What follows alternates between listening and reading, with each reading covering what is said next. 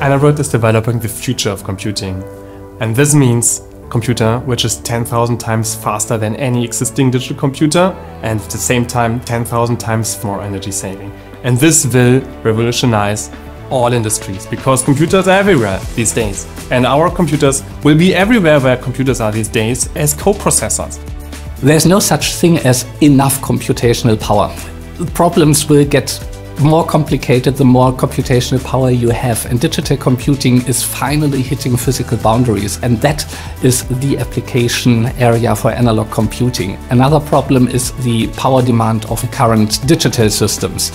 When you think of building a nuclear power plant next to your computer center, that may be cool, but it doesn't scale very well.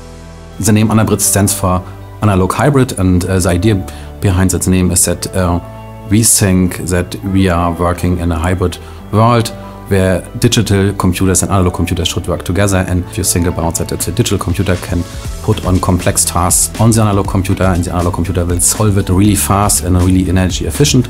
And when we're speaking about fast, the analog computer is 10,000 times faster than digital computers today. And at the same time, we can save 10,000 times of energy comparison to a digital computer.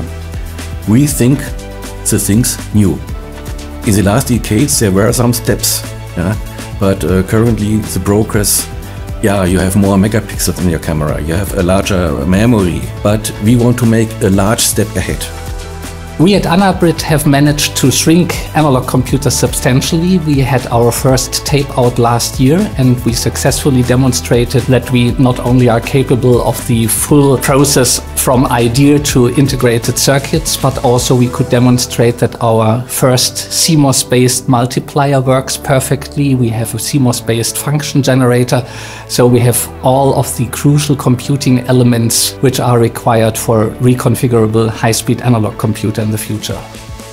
We are developing hardware, we are developing software, and this way we have all the knowledge and the expertise in-house. We have the IP, we have the patents, and we own our technology stack.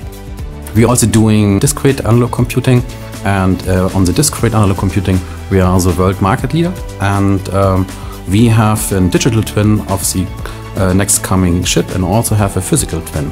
That is really unique and nobody else has it in this area. So we will be flying to the moon, we will be in your cloud data center, we will be in your smartwatch, we will be in your brain chip, we will be in virtually anything where computing is today, and we will be kind of the afterburner of digitalization.